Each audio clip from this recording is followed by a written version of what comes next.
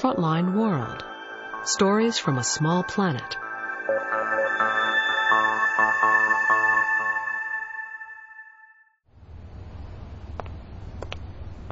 The first time I meet Cesar Farfan at a plaza in the Chilean capital, he tells me I can't bring my camera or my tape recorder.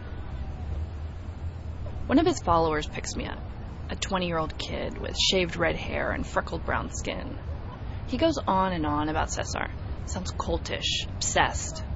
But he's also jittery, doesn't want to sit down, says the park is full of degenerates. After half an hour, Cesar finally calls, and the kid pulls out a cell phone earpiece from his jacket, Secret Service style. Cesar and his girlfriend are waiting for us across the street.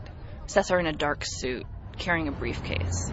The stoplight's red, and as I watch them, with their dark hair and high Andean cheekbones, for a moment I'm disoriented. Almost mistake them for a proud indigenous couple. Until Cesar starts talking, that is. Yo no creía en el holocausto porque existen pruebas de que es falso.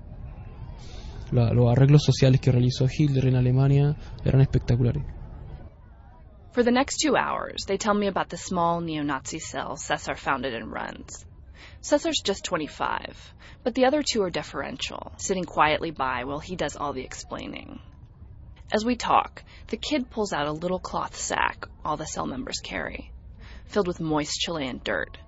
His homeland, right there in his pocket. Cesar's super nationalistic, too. Can't stop complaining about the problems in Chilean society.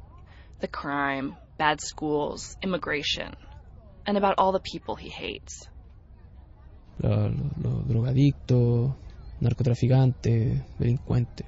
Los punks por sucios, por degenerados. Los homosexuales, más bien los travestis, porque se prostituyen en la calle, vestidos como mujer. I'd ended up in that plaza to figure out what had provoked more than 1,000 Chileans, mostly brown-skinned, working-class kids like Cesar and his friends, to buy into Hitler's ideology.